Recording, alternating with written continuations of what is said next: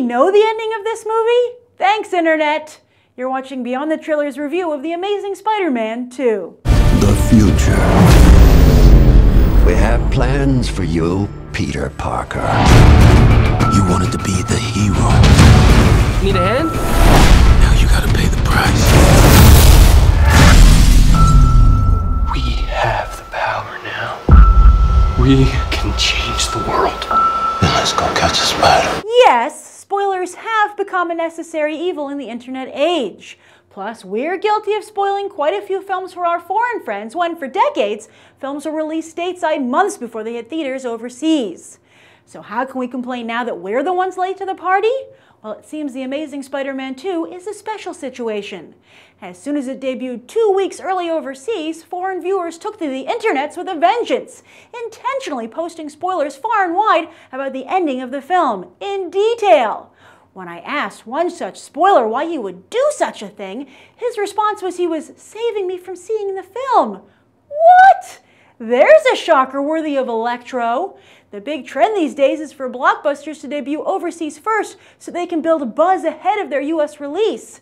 But if foreign audiences don't like the movie? Granted, some foreign moviegoers have had a positive response, but no momentum seems to have come out of this early foreign release. Now the big question is, will it slow Spidey down instead?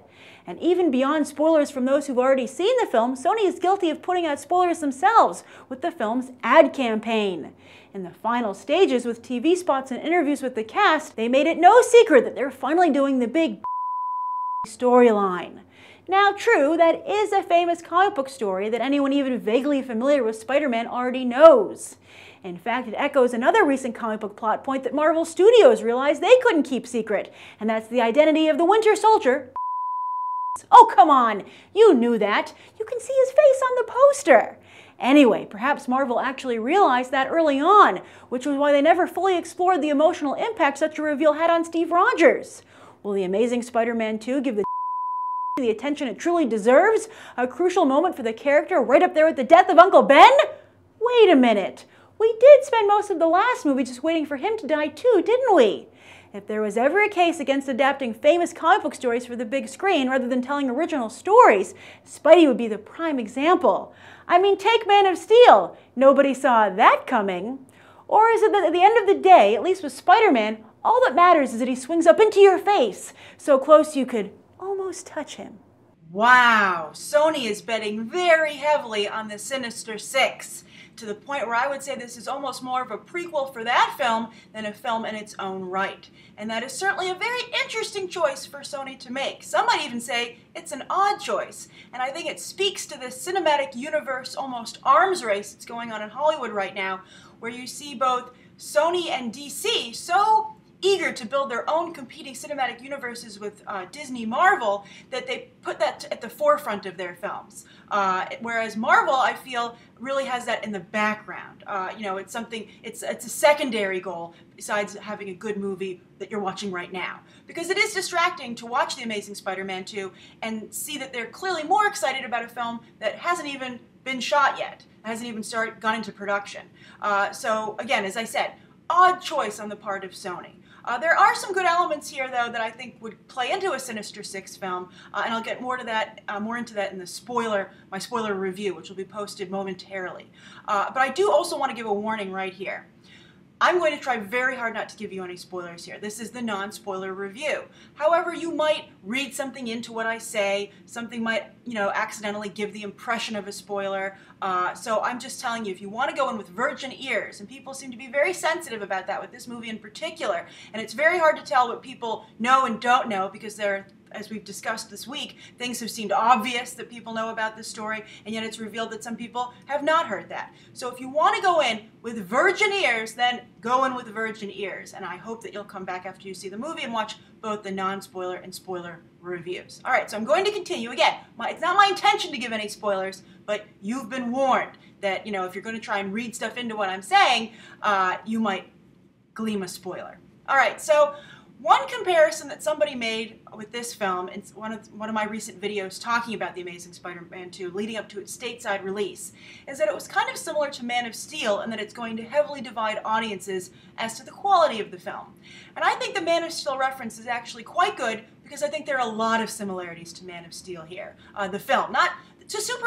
Spider-Man and Superman are very similar characters that have similar strengths and weaknesses from a creative standpoint, but I'm talking about the film that Zack Snyder and David Goyer put out. So beyond audiences being divided as to the quality of the film, I think the other thing these movies have in common is that they have some great ideas and great elements that just happen to be poorly executed.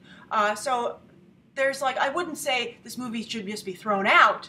There's a lot of good elements here, but sadly, not enough to make something that I would say is a great viewing experience. The other similarity between the two films is that I think they both have very good leads. I think that just like Henry Cavill ended up being, in my opinion, a great Superman, I think that Andrew Garfield is a fantastic Spider-Man.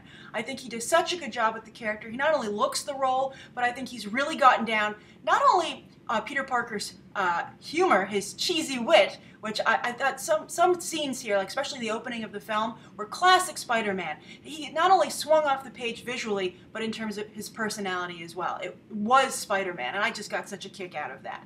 But I also think that he's really captured Peter Parker's heart, which is a huge part of that character, and I think that Peter Parker wears his heart on his sleeve perhaps more than any other superhero, and I think they really did a good job of capturing that as well. So I think that the main superhero is very well realized, both in Man of Steel and The Amazing Spider-Man 2. Now, another similarity is that Hans Zimmer's soundtrack for this film is almost a ripoff of John Williams' Superman theme. I don't know if that was intentional, if it was an homage, but it was so close that I would actually say it was distracting. It would pull me out of the movie, because I'd be like, oh, what great music! Oh, wow, this is so much like the Superman score, I almost expect him to fly into screen. Talk about crossovers. So that was a choice that I found distracting. And the movie's very interesting. It plays like a lot of old school superhero films. I felt there was a lot of Donner's work visible in here. Richard Donner, who directed that iconic first Superman movie and the second one. I guess he could argue with you to the extent he directed the second film. But anyway, there's lots of that in here. But there's also a lot of weird 90s aspects with Joel Schumacher almost, which I'll get to in a moment. But that was another thing. They had a lot of, I felt this movie tried to be old school, but it borrowed from too many old schools. And so it just became kind of a mess. It didn't melt. It was just stew. Superhero stew. And then another big change that really reminded me of Man of Steel was the Lois Lane-ification of Gwen Stacy. This had huge ramifications for the movie. And also, I have to say that they tried to adapt a very famous comic book story here, which I'll get more into in my spoiler review.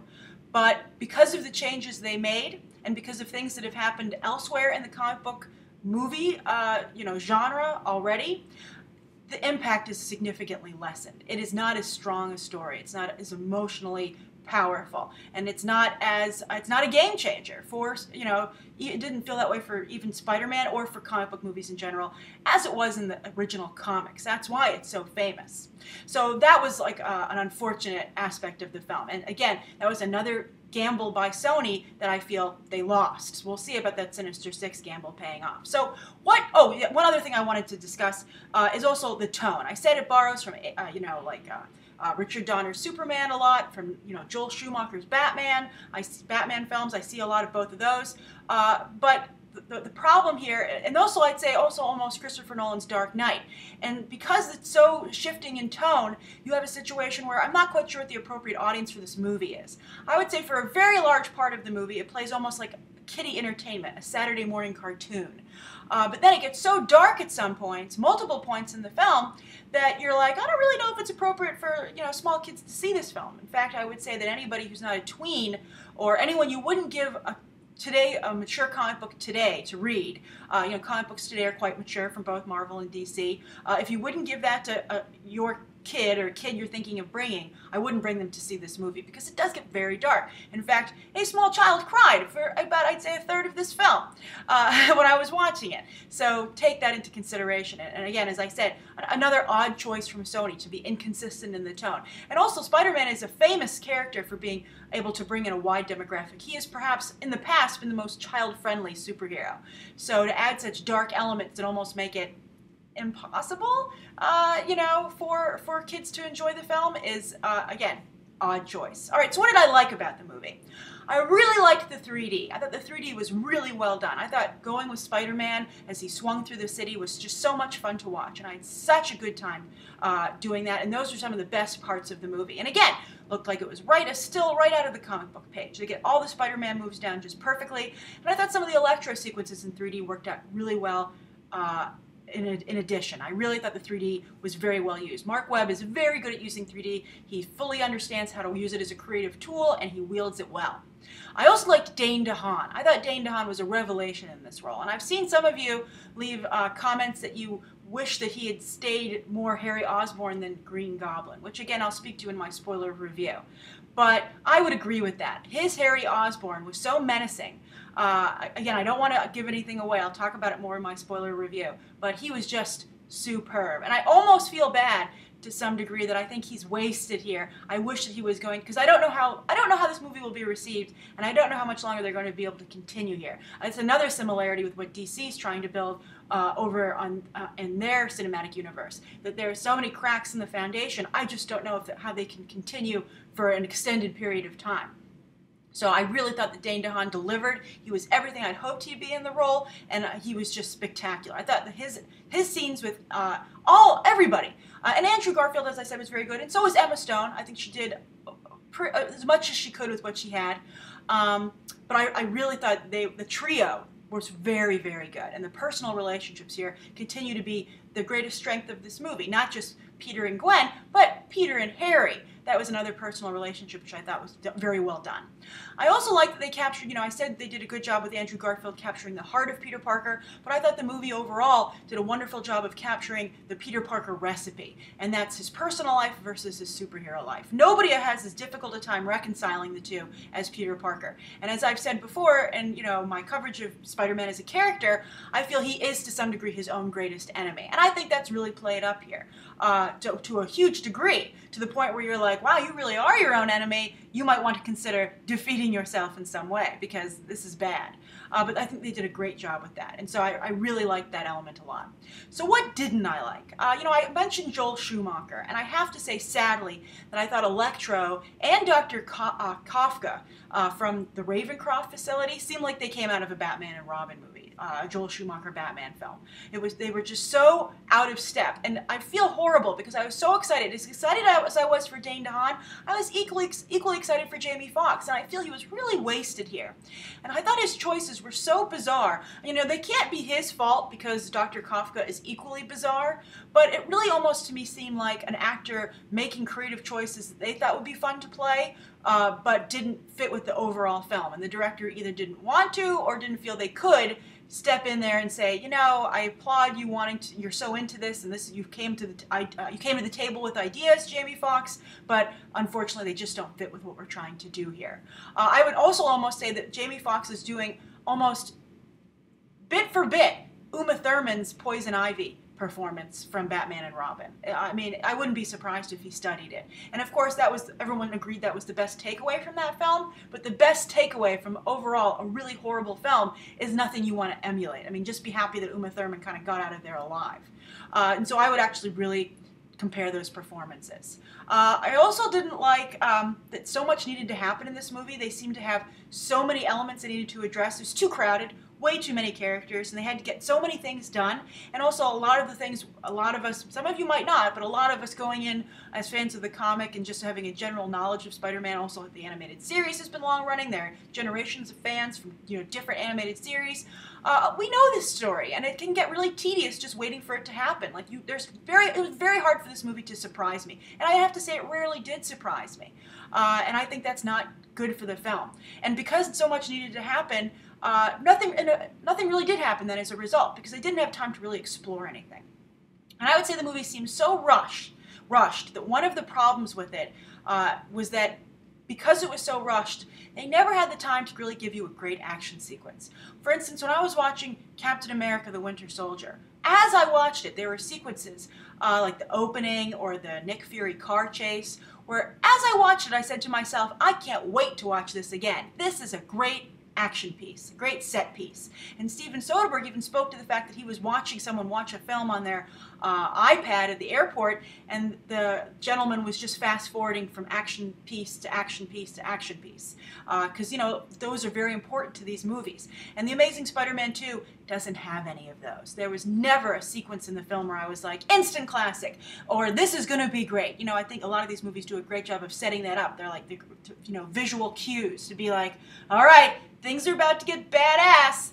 You know, buckle your seatbelts, get ready. This is the moment you're going to be talking about with all your friends, and that never happens here. So I would say, sadly, you don't need to see this movie. But if you do see it, I would see it in 3D.